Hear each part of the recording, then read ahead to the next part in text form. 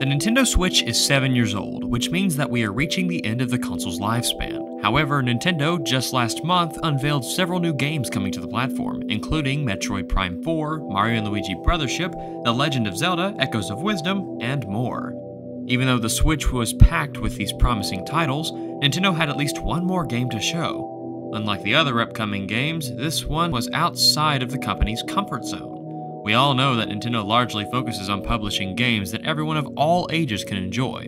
It's fairly rare for Nintendo to step outside of their boundaries, but when they deviate, it's certainly interesting to say the least.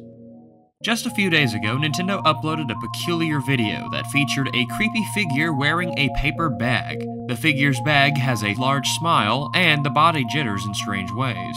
The video ends with a Japanese word that translates to Smiling Man. Though the teaser is brief and ambiguous, we do learn some information about it. First off, it has already been rated M by the ESRB. Since 2002, Nintendo has only published 7 games with this rating, including Eternal Darkness, Sanity's Requiem, Geist, and the 2 Bayonetta sequels. This untitled project is likely going to be Nintendo's 8th mature game, which would be a big deal. The second thing we know is that it is likely that we will see the finished product quite soon. We have less than a year until the Nintendo Switch's successor is announced, according to Furukawa, and since it'll be released on Nintendo Switch, they have a motive to finish it before the new console comes out. Finally, we have an idea of what kind of material will be found in this horror project, thanks to some descriptions provided by the Australian Classification Board. According to them, the project will contain edgy material such as cruel violence, domestic abuse, and references to suicide. The game will not be restrained, it seems. Even though we have some breadcrumbs about this title, there are still a lot of questions to ask. The most important of these circles around the unknown developers responsible for this odd project. There was some speculation that Polish video game developers Bloober Team were behind it.